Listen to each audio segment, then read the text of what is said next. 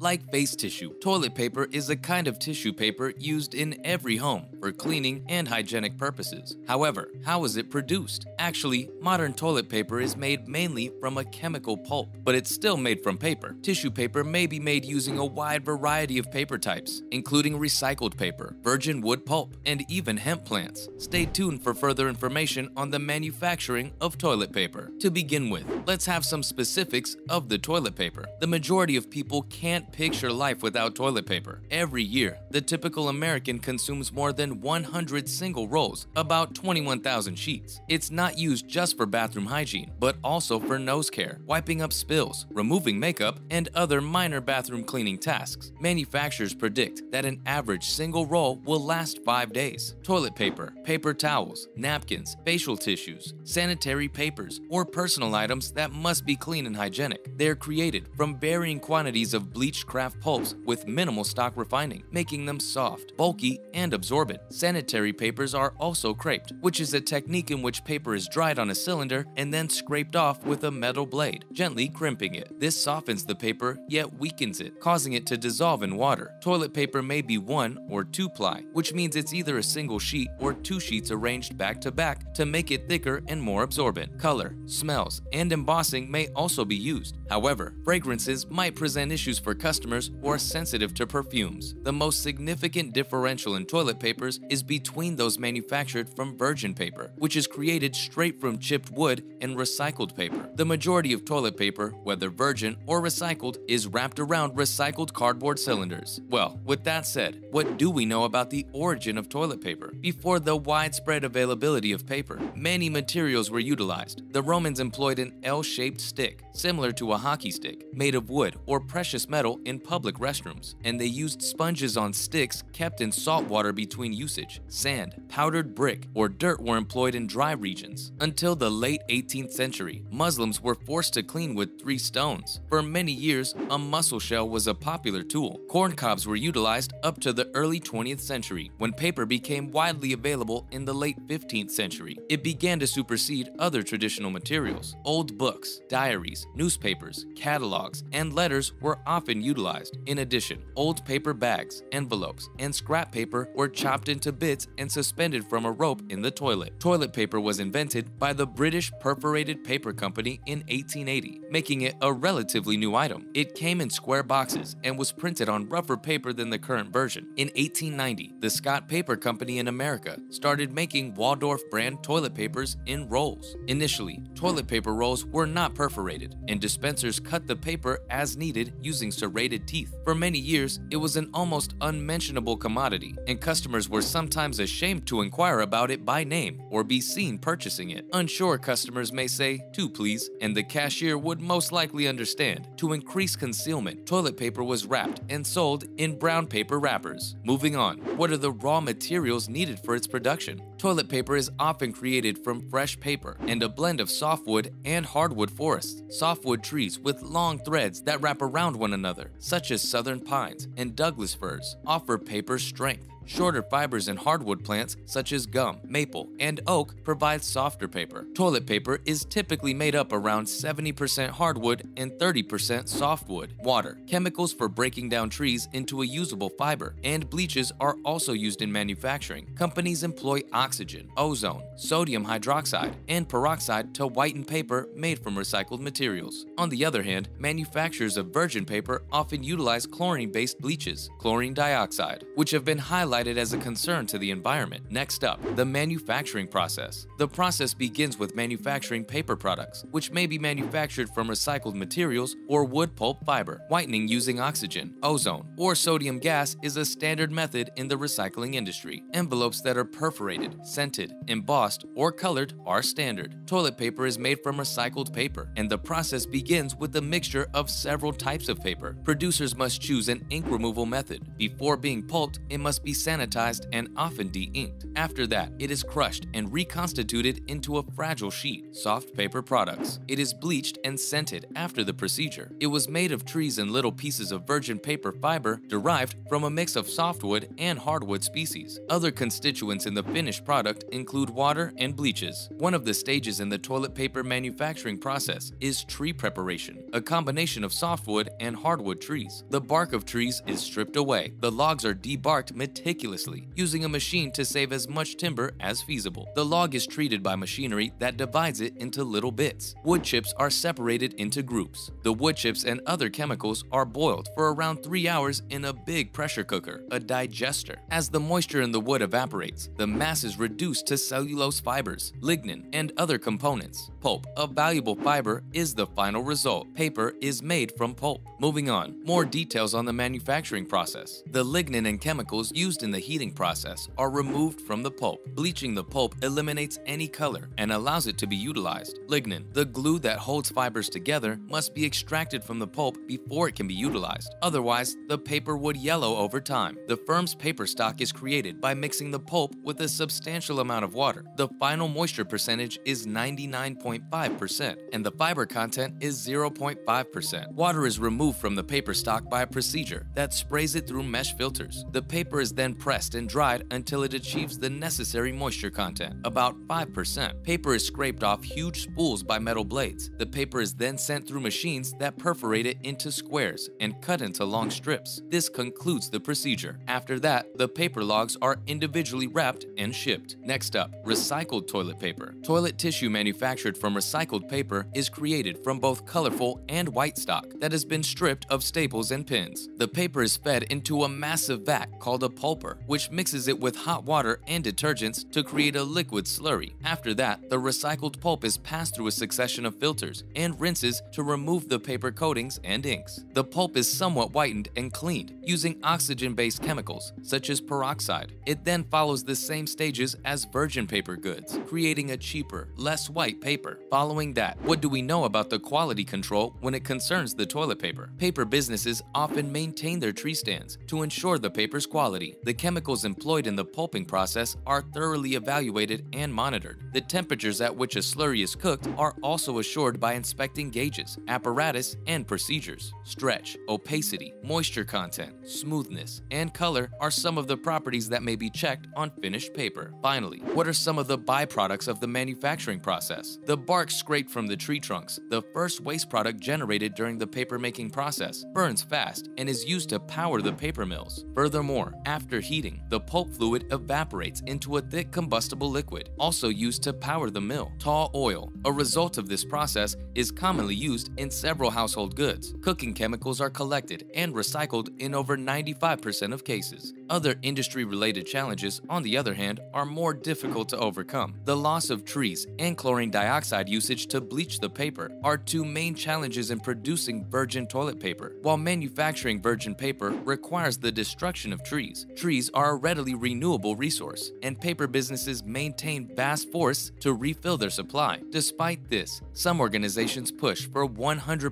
recycled toilet paper and a boycott of toilet paper made from virgin resources. These campaigners are against modern paper manufacturing because it often uses chlorine bleaching, which produces dioxins, a dangerous family of chemicals. Paper and pulp mills are the primary dioxin emitters, and producers must extensively analyze their effluvia to minimize dioxin emissions. Manufacturers of virgin paper increasingly employ alternative bleaching procedures that substitute oxygen, peroxide, and sodium hydroxide for chlorine. Some use less chlorine. Others have tried boiling the wood chips for prolonged periods to remove more lignin early in the process while using less bleach. Improved pulp washing removes more lignin and requires less bleaching. Well, that marks the end of our video for today. We hope you liked it. On your way out, make sure to hit that subscribe button. Thanks for watching.